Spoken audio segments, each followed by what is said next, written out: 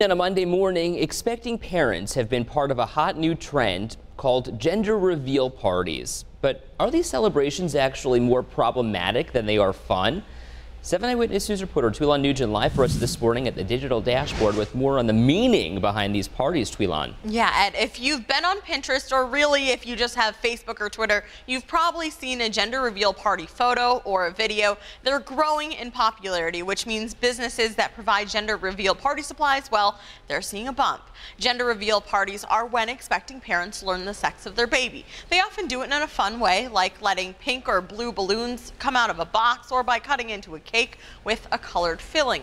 Well, someone has to make those cakes, and Dessert Deli in Williamsville has seen orders for gender reveal cakes skyrocket in the past year. Owner Trish Mullaney says she and her bakery team love being a part of a family special moment, going beyond birthdays and weddings. Trish says she's seen more and more sonogram envelopes come to the bakery.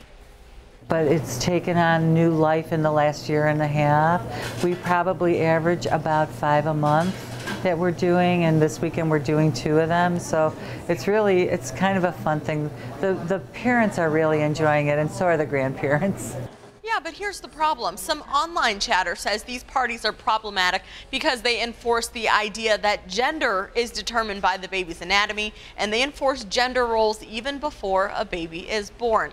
Now, the online debate is pretty fierce on both sides, but we do want you to weigh in. Are gender reveal parties all in good fun, or are they a problem? We've got a poll right up here on Twitter, and we've got about 25 votes, which is really great for this early in the morning. So as you're waking up, pop in on Twitter really quick and let us know what you think. I'm Tweelan Nugent at the digital dashboard. Okay.